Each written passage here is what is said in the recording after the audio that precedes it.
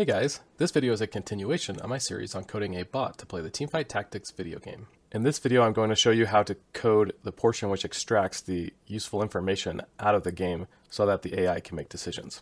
To start with, I've taken a whole bunch of screenshots of myself playing the game so that I can use it for testing while I'm coding, so that I don't have to actually play the game while I'm coding. So here's the main screen that's most important, and you'll notice a bunch of elements that are useful to the player.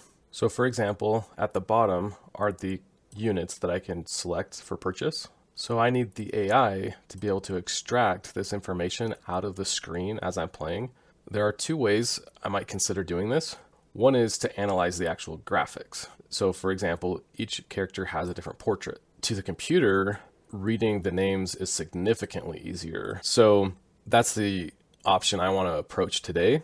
And then in a separate video, the things that cannot be extracted with text, I'll instead use the image analysis libraries to try to extract out from the 3D models and pictures instead. So to start out our project, first I'm going to open the Visual Studio Code program, and I'm going to open up the terminal, and I'm going to change my directory to a folder I set up for this project. You can see that other than my screenshots, there's nothing in here. When I run that npm init command, it will generate some files for me. So first it's going to ask me some questions. After that npm init command is finished, it creates this file called package.json.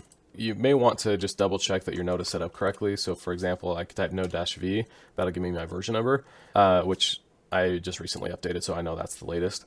But you can do the same for the npm command. So that's my version of npm.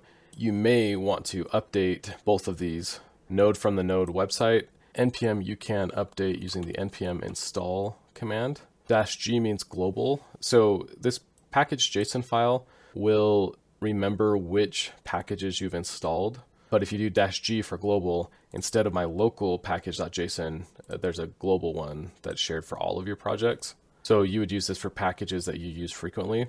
So this is a little bit weird, but npm is used to install packages, but I can also use it to update itself. So I'll say npm and then the @ with the version number. Okay, so the next thing I want to do, I mentioned that I'm going to use TypeScript instead of JavaScript. So I'm going to say npm install TypeScript.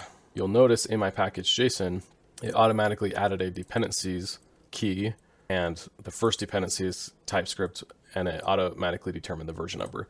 So now that we have TypeScript installed, we need to set up our TypeScript. So I can do that with the npx command. That also comes from npm, but the X just stands for execute. So I can run these dependencies as if they were executable programs. So TSC comes from the TypeScript dependency, and it stands for TypeScript's compiler. And these type of commands that I'm showing to you, they're pretty common. You'll use them a lot. So you can just kind of memorize them over time if you code frequently. But if not, if you just Googled, for example, how to code a hello world program in TypeScript, they're going to kind of explain these steps to you. Within the TypeScript compile command, since this is the first time I'm going to set up my program, I'm going to use the --init. So that has created for me a file called tsconfig. So if I click to show all the files, you can see I have the package.json, which npm init created, and now I have tsconfig.json, which the npx tsc init command created. And then the package-lock.json, that is from the npm install command. So let's take a look at this tsconfig file, and it's just a whole bunch of different settings for how TypeScript is going to compile. So TypeScript is a superset of JavaScript, meaning that all of the existing JavaScript code works, but you can use additional commands that are not built into JavaScript, and it all compiles down to JavaScript. So it just adds new features to the JavaScript language. Most of these settings I can just kind of leave at the default, but there are two settings I need to change to make my projects easier to code. So I uncommented them, and I'm going to change them from true to false. No implicit any and strict null checks. These are extra rules that the compiler will run to check for warnings in your code, but most of the time warnings are not actually pointing out a real bug in the code. I don't need the compiler to refuse to run my code just because it thinks there might be an issue. So now TypeScript is set up so that we can run. Let me just create the last file I need, which is index.ts. So that's going to be where our actual code resides. So just to make sure our TypeScript is working, I'm just going to do like a console.log statement. Is TypeScript working? ? I'll open up the terminal and I'll say npx ts-node /index.ts. ts-node stands for TypeScript node. So this is just going to compile and run my TypeScript file. If I hit enter, it runs my code and it says it's TypeScript working. And you'll notice that it opened up this run window. It will actually attach a debugger. So if I put a breakpoint in here by clicking on the left side here, and then I run it again, you'll see that it stopped at my breakpoint. So it has not actually printed on the screen yet, is TypeScript working, because this console log has not run. And here inside the debugger, I can choose to step through the code one line at a time. And on the left side, I can see all of the variables that are in memory in my program right now. So if I was trying to figure out if my code was working or not, I might want to look and inspect these variables to see if they have the values that I expect them to have. So I'll just continue so that the code finishes running. So the next step in our project is going to be to set up the Tesseract API inside of TypeScript. I can do that with another npm install command for node-tesseract-ocr. And you'll see in the package JSON that it created the dependency on it. But if I copy this and pull it up on the npm.js website, then I can read information about how this project works. So it has, for example, the install command, some code for analyzing an image, and it also has a GitHub link where I could go to read additional help, see the source code, and in the issues tab, I could file bugs, and in the pull request, I could submit my own code that improves on the Tesseract library. But something important to know about this particular NPM library is Tesseract itself is the code for recognizing the text in an image. The OCR stands for optical character recognition. But this particular library is just a node wrapper. It does not actually contain the code for Tesseract itself. It expects you to install Tesseract separately, and this will just call the Tesseract executable. So if you wanted to install Tesseract, you would open up separate GitHub for the main Tesseract library, and it has an installer. I'm on Windows, so this is the installer I would run. And if you want to check whether or not Tesseract is installed on your computer, you can open up a command prompt and type the word Tesseract. And in my case, it shows the help options for how to execute the Tesseract command. For example, typically you pass in an image file name. If yours just says error Tesseract command not recognized, then you don't have Tesseract installed and you'll need to download the installer from this GitHub page. So now that we've verified Tesseract is installed on our computer, we can go back to the example code that we are given and use that as a template to start our program. So first I'm going to import Tesseract into my project. This is different from the npm install command. The npm install downloads the files into a folder called node modules. So if I open up this node modules and look at node Tesseract OCR, I can see a bunch of files that were downloaded by npm. This import command is going to look at this index.js file and include that code inside of my index.ts file so that all the Tesseract code stays in its own file, but I can reference any APIs that are exposed by the Tesseract JS code. So next I want to just do a console log statement on the results of executing Tesseract. Tesseract has a recognize function, which will scan an image for text. And you'll notice that VS Code is able to show all of the parameters that the recognize function needs. Part of that is because we're using TypeScript, and so functions in TypeScript are well defined with specific parameters and data types.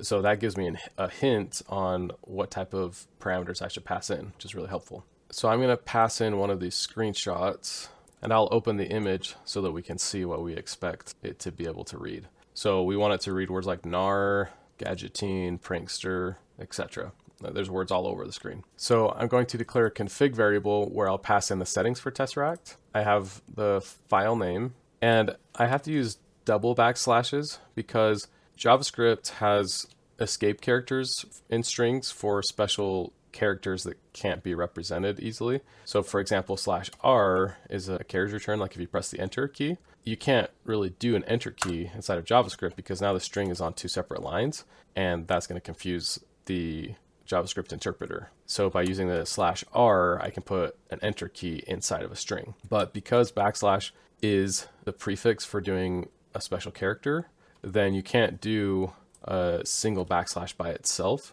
So instead I have to do 2 backslashes. And so it will essentially turn into a single backslash when the interpreter removes the prefix or the escape character. So the config settings I'm going to pass in, I just copied from that example on the NPM website, but I'm going to use language of English.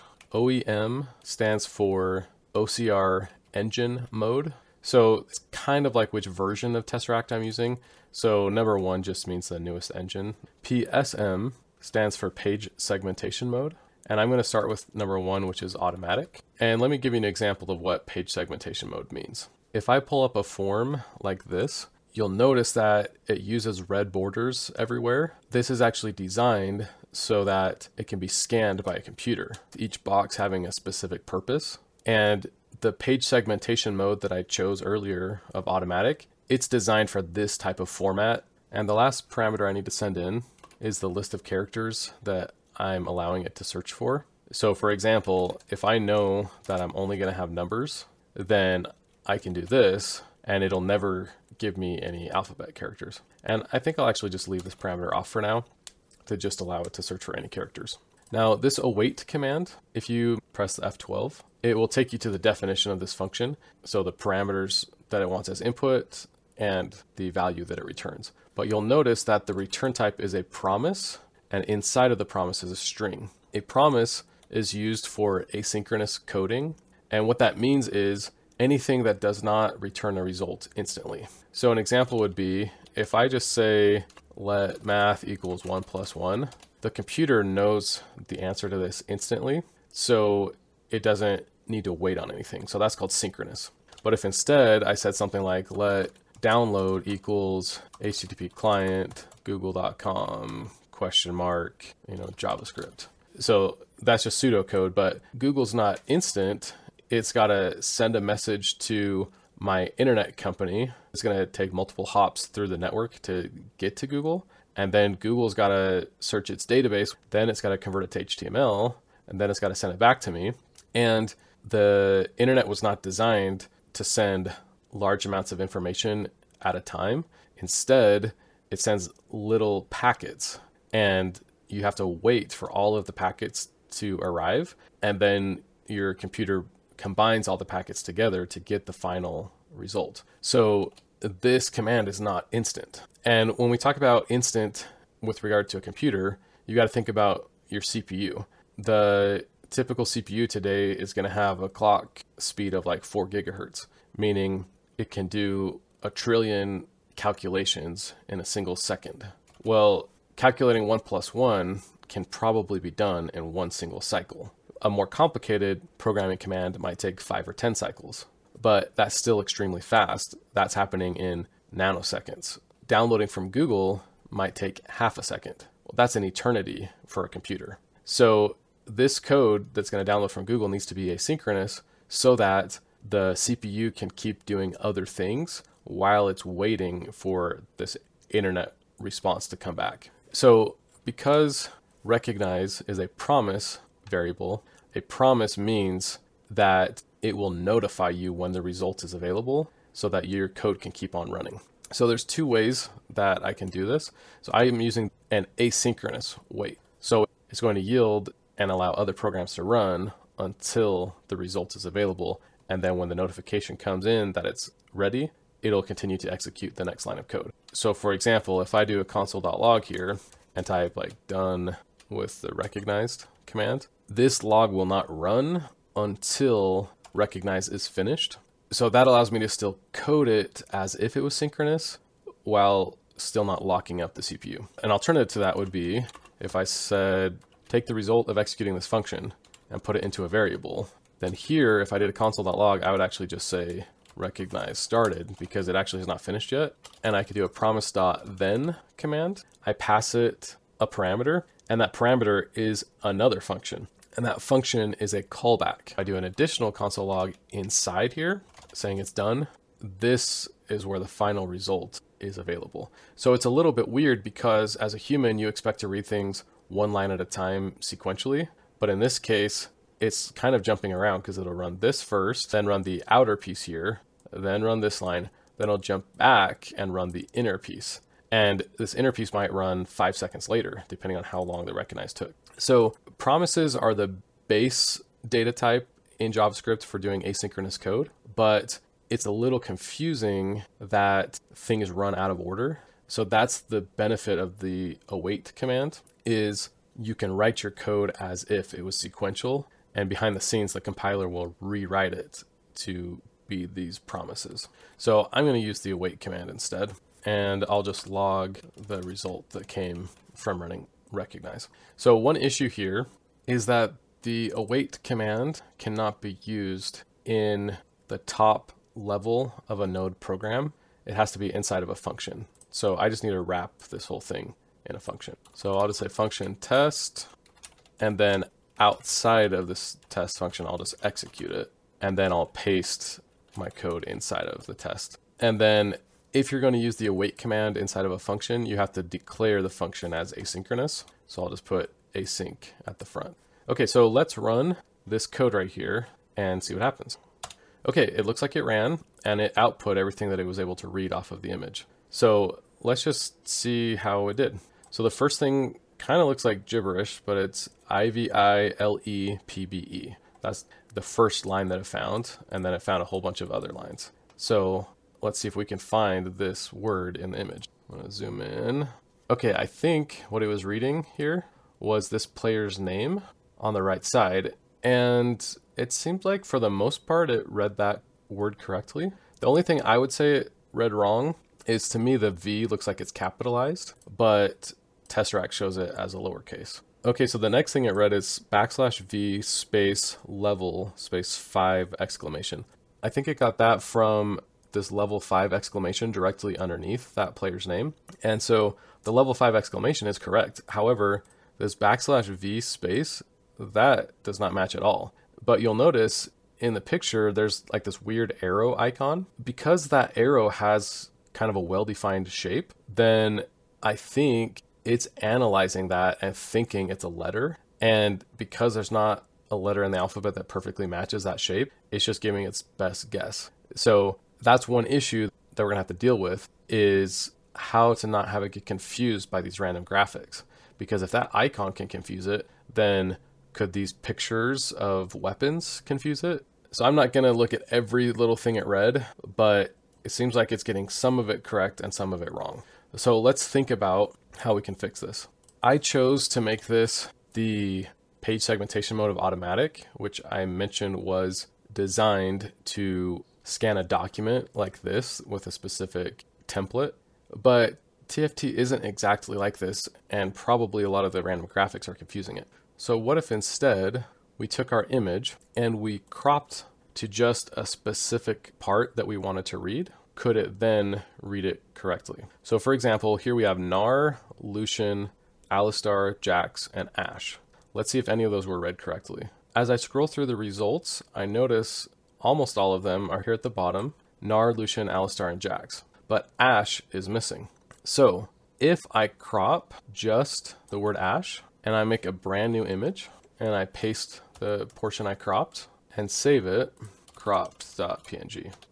Now, something to keep in mind here, when I save, I want to use PNG instead of JPG, because a JPEG file is compressed, and that matters because a library like Tesseract, it's using mathematics to try to analyze the image, and anything that modifies the image may reduce the quality of the results that Tesseract gives us. So we want to keep it the same as how the original game rendered it.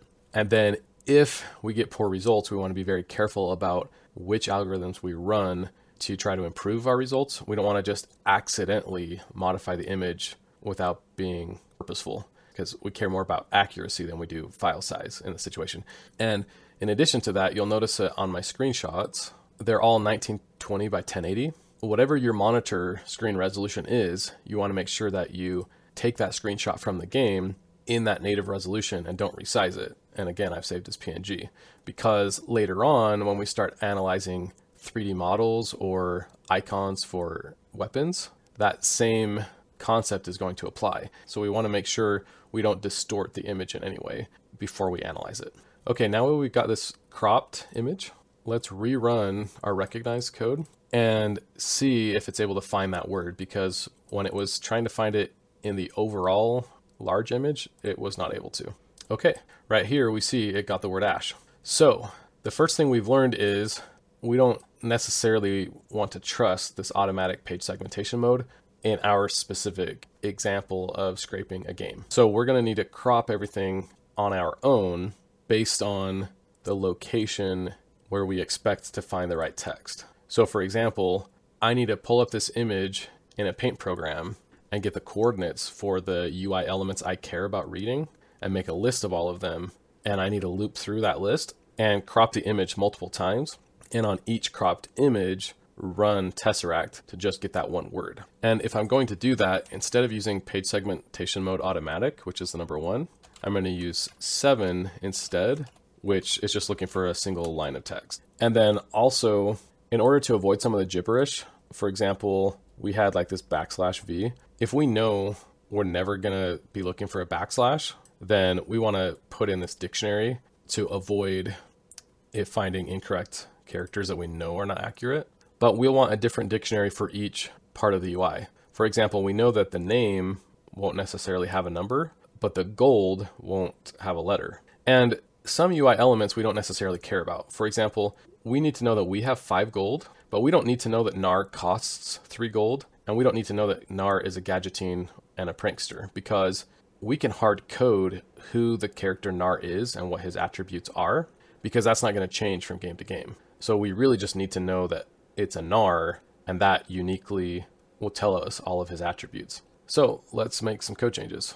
And just for informational purposes of how Tesseract works, I'm going to pull up this image. So essentially, when the computer looks at an image like this flower on the left, there are just too many colors and just too much noise. It's hard for it to know what this picture is. So the computer first runs some math through the image to modify it, and it uses an edge detection algorithm. So that looks at large changes in contrast or color. So it converts it to this middle picture, which is just black and white, and it kind of shows the sharpness of the edges. And that kind of gets rid of a lot of the noise so that the computer can see the overall shape. And once the noise has been removed so that just the shape is obvious, Tesseract then runs it through something called a neural network. And a neural network is modeled after how scientists think our brains work, with synapses that fire and send messages to each other. Well, if we want this to recognize that this is a flower, what we do is we train the network based on this input, and we tell it what the output is that we expect. And the training goes in reverse. And think of these middle layer nodes, their internal mathematical function can be changed. And so the output, instead of it just saying the word flower, maybe we want it to say a percentage likelihood that it is a flower. If you run this training process millions of times off of thousands of images, and maybe 100 of those images are flowers and the others are just random images of anything except for a flower, then it can find a pattern where only the flowers come up with a high probability and everything else comes with a low probability. And it's never going to be perfect, but it can be close. And so Tesseract uses this concept, but instead of looking for flowers, it's looking for shapes in the alphabet. So it might train one to recognize a capital A, a different neural network to recognize the lowercase a, and it's going to run each of these neural networks off of your image and then look at all the probabilities, and it's going to pick the highest probability and say, this is what letter we think this is. So that's how Tesseract works. So let's modify our code to be able to read the rest of this screenshot. So I'm going to install 2 more npm packages. npm install at u4/opencv4 node.js. OpenCV stands for Open Computer Vision, and similar to Tesseract, it's a computer vision library, but instead of being specific to reading letters, it's more generic, can read a whole bunch of different things. And I'll go into more detail on that library in a future video. In this particular video, I'm just going to use it for cropping images. And I'm also going to install at TensorFlow/tfjs-node. TensorFlow is a machine learning library, and where I just explained how Tesseract works using a neural network. Neural networks are one type of machine learning algorithm. So TensorFlow could be used to make a neural network, and it could be used to make something like Tesseract. But machine learning requires a lot of complicated math. And so TensorFlow has some math formulas that we'll find useful. In particular, it has a lot of matrix functions. And so we're also going to use it to help us with the cropping. Because when you think about it, an image really is just a matrix of colors. It's a two-dimensional array of rows and columns of colors, which can be represented in a matrix. So in college, if you get into high-end math, there's a subject called linear algebra, and that's basically all related to matrix math. And matrices are really good for computer vision and graphics. So when we install that OpenCV library, unfortunately, most NPM libraries come with everything you need when you say npm install. But just like with Tesseract, how we had to install it separately, OpenCV is that same way. So we're going to need to go to opencv.org/releases and download the Windows installer for the latest version. Otherwise, when we try to run any OpenCV code, it won't work. And I've already done that, but if you're following along, you'll need to do that. So let's write our code to crop an image. So I want a function called crop image, and I want to pass it an image as input, and I want the coordinates where it's going to be cropped. And then for the data types, I'm going to use a cv.mat data type for the actual image itself, cv from the OpenCV library, and mat meaning a matrix. And I'm getting a red error on cv because I have not imported the cv node module into my index.ts code. So I'll say import star as cv from at u4, and it looks like it'll autofill in for me. So the asterisk just means to import everything and put it all underneath a global variable called cv. So that way cv dot will give me access to everything inside of the cv library. If you know for sure that you only need specific functions, so for example, like just this mat, instead of doing star as cv, you could put in curly braces just a comma separated list of which specific APIs inside of the node module you need. But I find it much easier, especially while you're still experimenting, to just use the asterisk so that you get everything. The downside to that is you're going to get a lot more code than you need imported into your program. So when it compiles, your executable is going to be larger. And so when you give it to your users, they have to download more. The code's going to run a little bit slower. However, that was more an issue in the past when JavaScript compilers were rudimentary. Now, when you compile, they use a technique called tree shaking. They try to analyze your code to find which functions are never used. It can remove them from the final compiled program and keep it small and fast. But the compilers are not perfect, mainly because JavaScript was not designed originally for these type of complex programs. And so JavaScript has features that prevent tree shaking from working very well. So if you're really wanting like perfectly fast performance and small load times, you should just pick individual APIs to import instead of everything.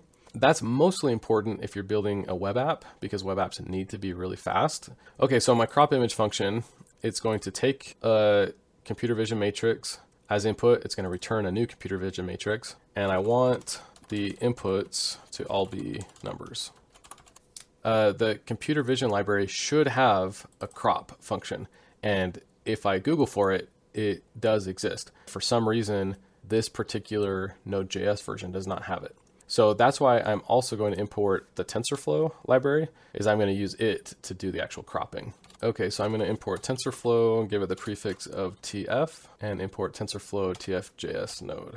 So inside of my crop, I'm going to make a variable for the result of cropping it. And I'm first going to convert to tensor from my cv.mat image. And this is a function that doesn't exist yet. I'm going to define it. So it takes a cv.mat and I want it to return a tf.tensor. So a tensor is also a matrix. It's just a TensorFlow matrix instead of a computer vision matrix. And each of these types of matrices have their own APIs. So the TensorFlow one has a slice function, which you could think of as a crop. So I'm just going to pass it the coordinates that I want to slice, and my image has now been cropped. And it probably feels odd that I'm putting y comma x, but that's just because the way internally that TensorFlow stores its matrices is it does it by rows first and columns second. And so that's also why I did height before width. So now that my image has been cropped, I'm going to convert it back to a computer vision. So I'm going to return tensor to CV on my cropped variable, and I also need to define that function. Var tensor to CV equals function image of tensor with output of CV mat. Okay, but these functions are just stubbed, so I need to actually code them now. So I'm going to execute the tf.tensor function, which will create a new tensor for me, and I need to pass it my data. So CV has a get data function, which returns a buffer, which is kind of like an array. And then I need to define the format that this array is in so that tensor knows how to interpret it. So I'm going to pass it the number of rows in my image and the number of columns that are in my image, and then also the number of values that are at each location in my matrix. So it's 3 because I have the colors red, green, and blue, and each of those is represented by a separate number. And most images also have an alpha channel, which is for transparency, but in my case, I'm choosing to ignore that. Okay, so that's how to convert in the one direction. Now let's convert the other way. So I can do that by calling the cv.mat constructor function. Anytime you call a constructor, you need the new keyword. And a constructor is a function inside of a class that sets up the initial variables of the class. So the tf.tensor function is almost identical in that it's setting up a tensor, but it was not defined by the API creators as a constructor, and so you don't need the new keyword. But internally, both of them are just kind of initializing the starting variables for that data type. So I'm going to pass it my height and my width, and tensor isn't only for matrices, but it can be used for matrices.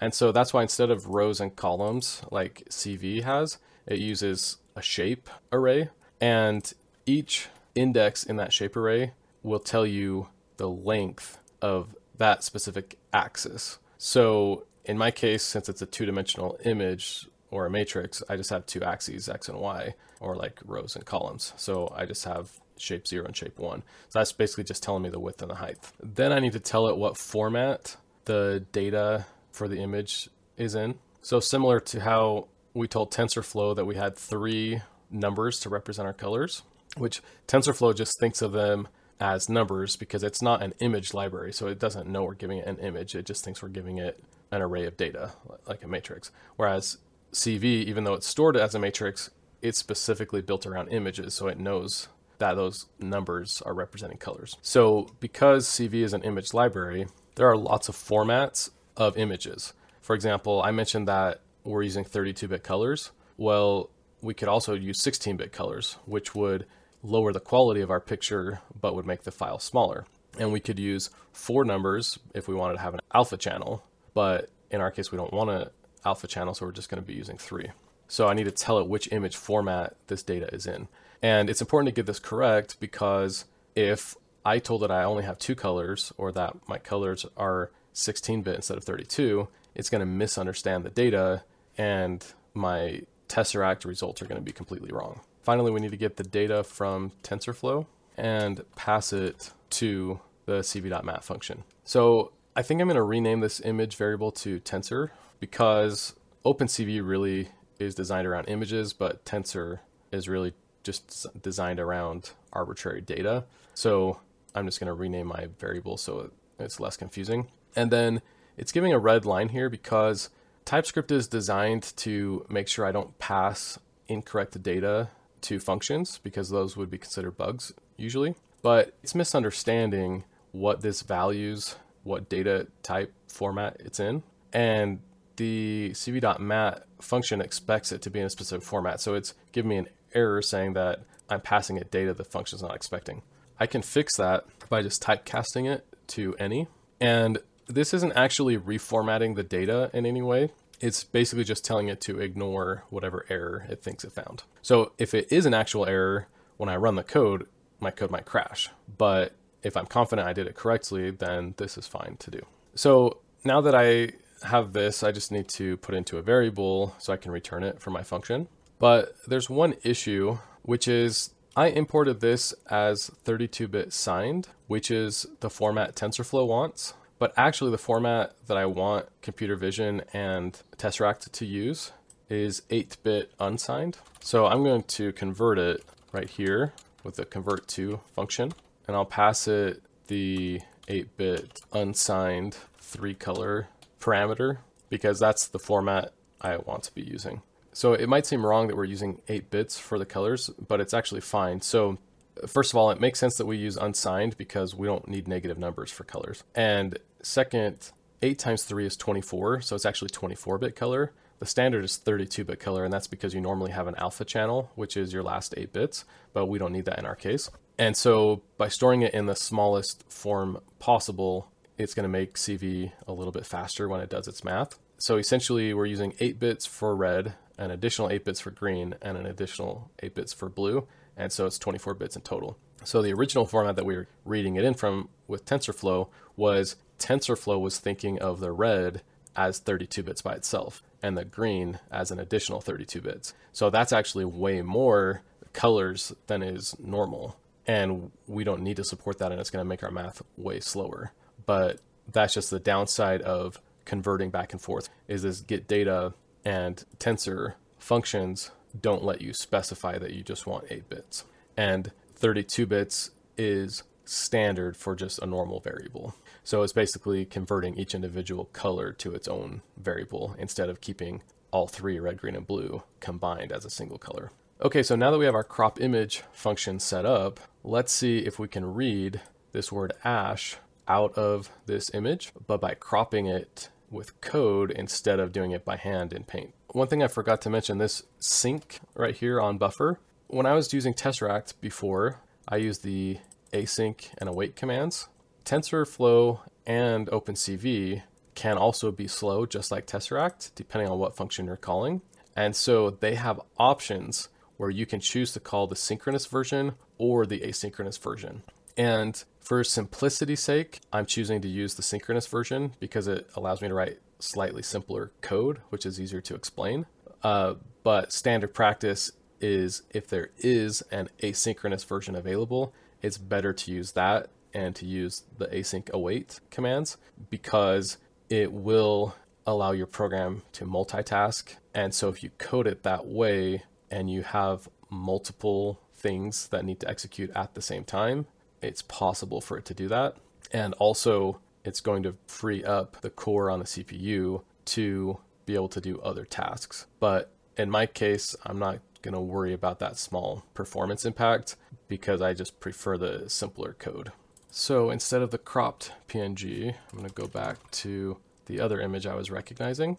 And instead of recognizing the image file name, I want to pass it an image. So first I need to load this image into a CV matrix variable. So I'll say let image equals cv.imRead. So that stands for image read. I'll pass it the file name, and then it wants flags to tell it which type of format it wants to be read in. So I'm going to say imRead_color. So it'll automatically read the header inside of the PNG to figure out if it's 32-bit or 24-bit, and if it has an alpha channel. I don't need to worry about that. But this parameter tells it after it's read all the image what format it should keep it in, because it's common for computer vision techniques to not care about color and to just read it as grayscale. And so rather than requiring you to convert the image after the fact, it lets you pass that in as an initial parameter as it's reading. So now that I've read the image, I want to crop it, but I need to know the coordinates I'm going to crop it at. So let me open my image and scroll down to where the word ash is. And I'm going to select the rectangle. And I want to code this for other words besides just Ash, because like Alistar is a little bit wider than Ash. So I'm going to draw a rectangle on it that's a little bit big. After I draw that rectangle, at the bottom it says 138 by 22. So that's going to be the width and height I want for my cropping. So I won't specify the X and Y yet, just the width and height. 138 and 22. Now to get the X and Y, I'm just going to put my mouse cursor on the top left corner of that rectangle. And you'll notice on the bottom left corner of the screen, as I move my mouse, it tells me what X and Y coordinate I'm at. So if I just put it at the top left of that rectangle, it says 1290 by 1042. So let me type that in, 1042. Okay, so now my image is cropped. So I'll put that into a variable, and I want to pass it to this recognize function, but I can't because it expects a file name. So I'm going to need to make a new function that takes a file name. And so even though this was cropped in memory after it read the file, I'm going to have to save it to a file. And that's not ideal. It would be better if I could pass the actual memory to Tesseract. And if I really needed to optimize the code, then I could figure out a way to do that, but it's just not the way that this particular node version of Tesseract was designed. So although it would be better to actually send it the raw memory, it should be fine. I have a solid state hard drive, so it's going to be almost as fast as RAM. And there's a concept in coding called premature optimization, and you want to avoid that. So although I know this is not the most optimal way to code it, it is the easiest way to code it. And your time as a programmer is more valuable sometimes than the speed of the computer, because having slightly less optimal code might mean it takes an extra half a second to execute something. Well, maybe that's not a big deal. It depends on my users and what they're expecting. And salaries of programmers are pretty expensive. So buying a new computer might be cheaper than paying a programmer to spend 10 hours to recode something a different way. So I'm going to make a new function instead of this tesseract.recognize, and I'll call it OCR image equals function. I'll have to make it async because Tesseract is async. And instead of passing in a file name, I'm going to pass in a computer vision matrix. And instead of having this hard-coded config variable, I want that to actually get passed into my function. Tesseract config, and I'll make it a type any because I don't want to define a data type for this just because it'll be more work than it's worth. And then I'm saying equals undefined to give it a default so that I can still make this config here the default. I'll just move it and rename it to default Tesseract config. So that way, in the situation where I'm trying to read Ash, I know it's only alphabetical, so I can pass in that dictionary. But when I'm trying to read in gold, I can pass in a dictionary of just numbers. So that's what this config is going to be used for. And then finally, I'm going to have it return a promise of string, just like the original Tesseract. So I'm going to write an image with CV to a file. So this image parameter will get passed in, and then also the file name. So I'll just save it to like ctemp image.png. And I'll put that into a variable so that I can also pass it to Tesseract. So temp image file name equals pass the variable in. And then after I've saved the file, I can just move this Tesseract code up to right here after the file has been created. So I'll pass in the Tesseract config that was supplied to my function. But if it's undefined, I'm going to use the or command to override it from undefined to this default. And instead of the crop image, I'm going to use my file name, and then I'll just return this. So now I have my OCR image function. I can call that inside my test function on the cropped variable. And for now, I'll just leave the config blank, so I won't even pass in a second parameter. I could say comma undefined, but if I just leave it off, it'll do the same thing because I gave it a default of equals undefined. So I think that's all the code changes I need to make. I'm expecting that when I run it, I should get the word ash returned. So let's try it out. npx tsnode index.ts. Okay, I got an exception. So it looks like I did not configure OpenCV all the way. I forgot a step. So in my files, if I look at my package.json, there are settings I need to put in here to say where OpenCV is installed to on my computer. I mentioned that you need to go to their website to install it. And I have already installed it, but I did not set up the configuration. So on my computer, it installed to the C drive, tools, OpenCV, build. So in package.json, and you could copy this from their documentation online, but you need to take the name of the library, OpenCV Node.js, and make it a new key in your JSON file. And then you need to make 3 parameters called include_dir and lib_dir and bin_dir. And each of those need to have the correct folder specified. And these all need a prefix called OpenCV. So my bin_dir is build/bin, and my lib_dir is build x64 vc14 lib, and my bin is just one level up from there and then into the bin folder. And I mentioned before that anytime you use a backslash in a string in JavaScript, and this is a JSON file, so it's similar to JavaScript, because backslash is an escape character, you need to use it twice to remove the escape character and just make it a normal backslash. Oh, I forgot one more parameter. Disable auto build 1. So 1 meaning true. So what happens is the OpenCV node, the first time it runs, it's going to try to compile the code. But in order for it to compile, it needs additional compiler tools installed. And I don't want to set that up, in particular because a lot of times these packages were designed to be run on Linux, not Windows. And so setting up those compiler tools will be a little bit of extra work to hack it, to make it work with Windows. And so I'm just going to take the pre-compiled binaries so that it doesn't need to compile it on the fly. And so that's why I had to download it online. So now that I've got that set up, I expect it to be able to run. So run one more time, fingers crossed. Okay, so it says that it's outputting a promise. So this OCR image, I forgot, because I made it an async, I'm actually outputting the fact that it's waiting for the response. So that's where I mentioned before, if I'm going to use the promise, I need to call then and make an inner callback function where the result gets sent. But instead of doing that, I just need to add the await command here that I forgot. So run it one more time. Now I have the word ash. Perfect. So now instead of me having to crop it by hand, it's being cropped directly in code, and then it's able to read the word. And if you remember, I ran an analysis on this image directly with Tesseract without cropping, and it was not able to find the word ash because all of the other graphics were confusing it. But by cropping just to the spot where the word is, it's able to read it just fine. So now we have a framework that we can read any of the UI pieces that we want. We just need to get a list of all the different coordinates and create a data structure to easily store those coordinates, and then just loop over the coordinates to read each one out to the screen.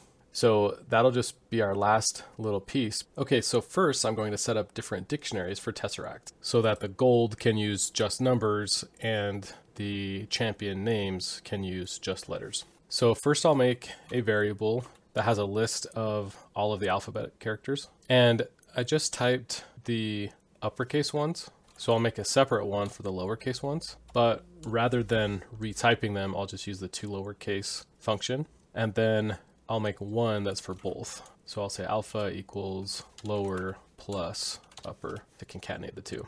And then I'll make one for just numbers.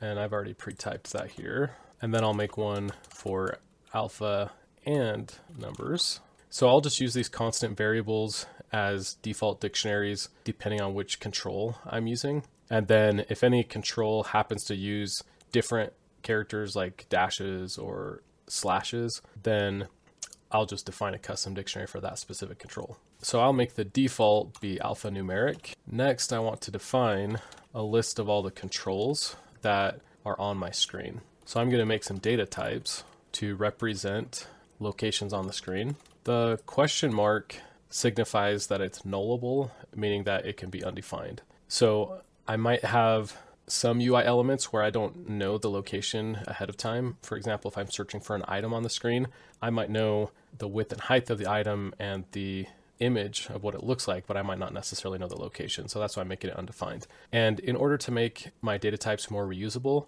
rather than making a type that is the entire UI element, I'm just doing a coordinate by itself. as kind of like a base class, and then I'll do a separate class or data type for like the width and height and other parts. So for example, I can say a rectangle has a coordinate of X and Y, but in addition, it has a width and height.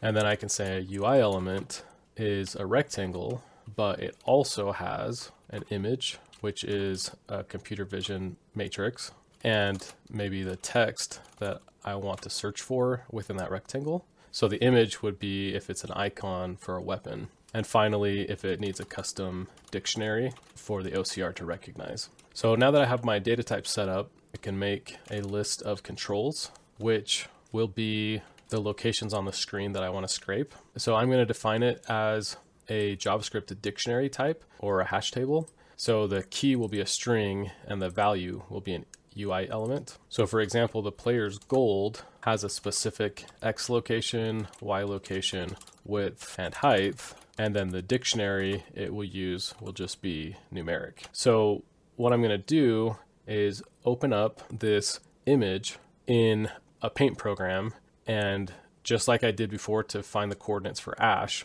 I'll do the same thing for each of the pieces on the screen, and I'll copy the coordinates into the code. So I think the pieces that I'm going to want is right here, which is the player's level, right here, which is how much experience they have until they gain their next level. Up here at the top, it says which round of battle that they're in. And also here at the top, it says how many seconds are left in the current battle. And then down here, it shows how many wins or losses they have in a row. And then of course we have all the character names. Everything else that's on the screen, I think I can ignore for now. I will also need to scrape data out of images themselves, which I'll show in a separate video. For example, which items I have available to equip to my characters. So now that I've got the coordinates from the paint program, I'm just going to type them in real quick. Okay, they're all typed. So the gold has these coordinates and we'll use numeric. The experience will use these coordinates. And in addition to numeric, it will have a slash symbol because you'll notice that it's 4 out of 20, 4/20 for my current experience. And then the level has these coordinates and will also be numeric. The battle round, which is at the top here, the 2-3, it'll be numeric with a dash. The timer has these coordinates and will be numeric. And the streak count will have these coordinates and numeric. So that will work for all the numeric ones. Next, I need to do the ones for the names of the heroes available to purchase in my deck. So I'll type those in real quick. Okay, I've got them all typed in now. So the Y, width, and height will be the same on all 5 cards. The only difference is the X will just be a couple hundred pixels shifted to the right for each one, and they'll all use the alpha for the dictionary. So I've got card choice 1 through 5. So now that my coordinates are all typed in, instead of calling this OCR image on the hard-coded coordinates that I'm using for cropping, which I was using to read for Ash, instead, I need to loop over my entire controls dictionary and crop to the specific coordinates of that control and then output that to the screen. So to do that, I'm just going to do a for loop that loops over each key in the dictionary. And from each key, I'll pull out the value, and then I'll call the same crop and OCR code I was calling before. I'll just put it inside of the for loop. And instead of hard coding the coordinates for cropping, I'll use the element from the dictionary. So it'll use the X value, Y value, the width, and the height. So now the image has been cropped, and then I'm going to OCR it. But when I OCR it, I also need to send the OCR dictionary, and then I will log the name of the control along with the result from the OCR. Right here where I pass in the dictionary to OCR image, I should actually be merging the default object with my new object. A library that I like to use for just general JavaScript utility function is called Lodash. So I'm going to say npm install Lodash. So I'm going to import that from Lodash. And if I were now to type _dot, it looks like the typings didn't come in. Let me also install the typings. So if I do npm install @types/Lodash, that should get the type information. And I probably should do the same for Node, which is going to have some JavaScript utilities that are specific for making applications outside of the browser, part of the Node framework. But Okay, that's better. Now I have all these different utility functions that I can use. They were available to me even before I installed the types package for Lodash, but the types package gives me autocomplete as well as the parameters that each function needs and documentation. So it's going to be much easier to code with. But all of these different utility functions I just find incredibly helpful for every project I work on, because it kind of adds additional functional concepts to JavaScript, and I really like functional programming.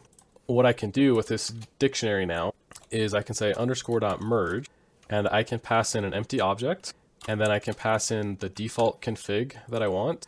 And what that's going to do is it's going to take this object and essentially clone it into that empty object that I created by copying each value one at a time. That way, calling OCR image multiple times, I don't somehow accidentally mess up my original config setting. And then I'm going to tell it the one property I want to override, which is the Tesseract character whitelist property. And that's where I'm going to pass in the OCR dictionary from this custom element that I'm searching for. So this line got a little bit long, so I think I'll copy that into its own variable. So I'll say let config equals, and then pass config in. Okay, I think that will fix the bug. So let's rerun it. npx ts node index. Okay, I think that looks a lot better. So now the gold is reading at 5, XP 4120, level 5. Okay, this battle round is still wrong. It should be 2-3, and it's saying 23. But the timer looks correct, the streak count looks correct, all of the character names showed up.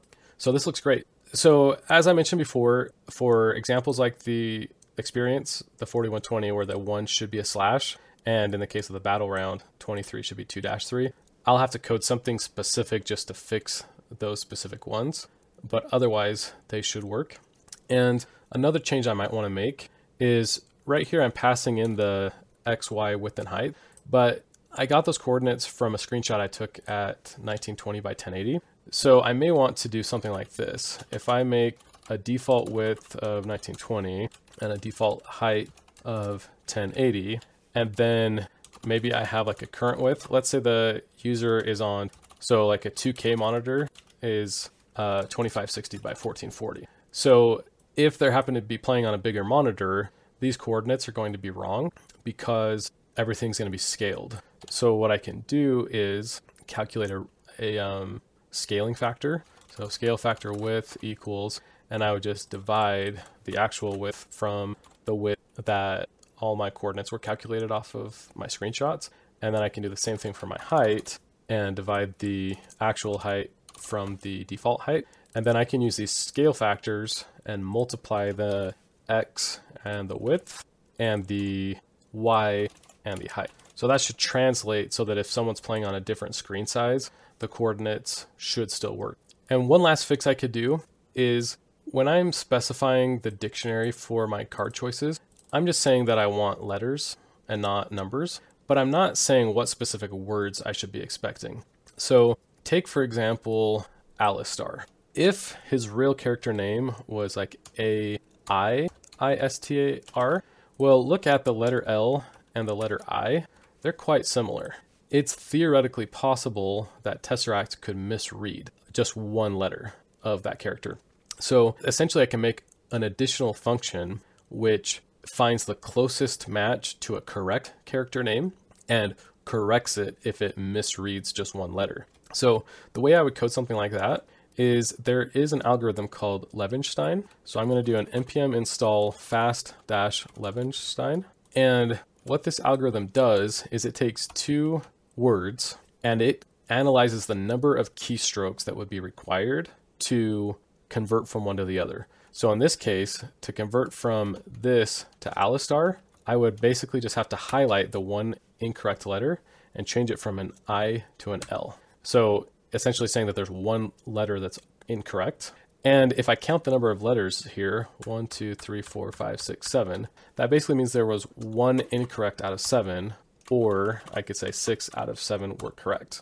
So if I pulled up a calculator and said 6 out of 7, that's an 85% score. So that would be close enough that I would consider them the same, and so I'd be okay to do that spelling correction. So the API for Levenstein is pretty simple to code. I'm just going to do import star as Levenstein from fast Levenstein. And then I'm going to call Levenstein.get, and I'll pass it my 2 words. So I'll do Alistar spelled correctly, and then I'll do it spelled incorrectly. And I'm going to comment out my test code for now so that it doesn't run. And I'll just output to the screen with a console.log what this Levenstein comes up with. npx ts node index. Okay, so it says the number 1, which, as I said before, it means that there's 1 character that's off. So if I divide that by the correct word.length, then it should give me the 85% that I was mentioning before. Okay, so it gave me the opposite, which is 15%. So I would want to just do 1 minus this, because I actually did 1 out of 7 instead of 6 out of 7. So what I could do next is I could pull up a website called tftactics.gg, and this just lists a whole bunch of data about Teamfight Tactics. And I could go into database champions, and I could take each champion name. So I got Aatrox, Alistar, and I could do each one and make an array of champions. And then I could make a function called something like pick closest, which takes text, which is like kind of like the compare text, and then the dictionary, which is an array of strings, and then a threshold, which is a number. And maybe I'll default that to say that it has to be at least 25% correct. And then I could just loop over each champion in the array and call this Levenstein function to compare the text from the dictionary to the text that Tesseract found. Now, this is kind of an imperative style of coding, which is how generally programmers start coding at first. But I prefer functional style. I think it's a little bit better because the code is shorter and more reusable. So if I were to code this the functional way, I would instead take my dictionary and call the map function on it. And that's essentially the same as a for loop, but it's going to create a new array that contains the results of calling a function on each value of the array. So because it's a function, the first part of the function is your parameter. So I'm just going to call it x to signify the current value that I'm looping over. And then you use the arrow function for just like an inline anonymous function. It's called a lambda. You can use the longer syntax of function x curly brace, but I just think the lambda syntax is a little shorter. I'm just going to call this similar logic, but I'm not going to do any if statements. I'm just going to run this calculation. Oh, and I forgot, this should not say Alistar here. This should be the length of the text I'm comparing. And I think it probably should be like math.max of the compare length and the text length. So essentially, if one of them is 5 characters and the other is 7 characters, it's going to use the larger of the 2, the 7, and use that as the denominator when determining what percentage it got right. So anyways, I'm just going to take this formula and put it inside of my map function. So normally with the lambda, you don't need curly braces, but I want to return an object, and objects need curly braces. And it gets confused if you have double curly braces. So normally you also don't need the return keyword. So if the map was just going to like convert everything in the dictionary to the value 5, then this essentially just says return 5, even though I didn't actually use the word return. So here I'm going to have to do a slightly more verbose syntax, but I'll say that the text is x and the threshold match is, or like the match percentage is this value, and I'll use x, which was the input to my map function. So it's the value of the current loop I'm in the dictionary that I'm iterating over. So I'll use that instead of the text variable that I was using before. So that's what this map function does, is it's going to call this formula on every single value in the array. Okay, so that maps it, but next I need to handle this if statement. So after the map, I'm going to chain it with a dot filter. And because my line of code is getting too long, I'm just going to hit the enter key to put this filter on the next line below. But I'm going to filter to say that I only want to keep values from this dictionary that are greater than or equal to the threshold. So that's essentially doing what this if statement was doing, except this x is a text and a match percentage. So I need to check the match percentage against the threshold. And then finally, I'm going to use the _.orderBy function and pass in this entire result. So And that's the beauty of functional coding, is it's designed so that you can chain things together. So it's much shorter and reusable compared to imperative code with like normal for loops and variables. So I'm going to do an order by, and the reason is to sort it so that I get just the best one. So outside of the filter, I'm going to do a lambda. So again, I'll use x as my parameter, and then I'll say x.match percentage. So that's going to sort this entire result based on the match percentage. And by default, it's going to be ascending, meaning that the smallest match percentage will be first. But afterwards, I'm just going to want to grab the first one, which is the best, and I'm going to want to return it. So this really should be in order by descending instead of ascending. So I can do that by just timesing this match percentage by -1. So I'll say that this is my result, and I'll return result.text. So now I can delete this for loop code. So it's kind of up to you whether you prefer the imperative style or the functional style. Functional takes a while to get used to because it looks a lot more complicated in the beginning, but once you get used to it, I really like it. So that's essentially how I could create a dictionary of champion names and make sure I get the best one. So the only other two things that I should scrape would be in this unit overlay image. Here, I've clicked on a character and it pops up and it shows who the character is and all their attributes. The reason that might be useful is if I get a free unit from picking up a bonus after killing a monster, and that would be a unit that I didn't choose to purchase from the cards down here. So I could technically use OpenCV to analyze the 3D model to see who this character is, but that's going to be much more difficult than just reading the text of their name. And it's not too hard for me to just right click on the character to get this pop-up to show so that I can analyze the text. So that's the approach I plan to use.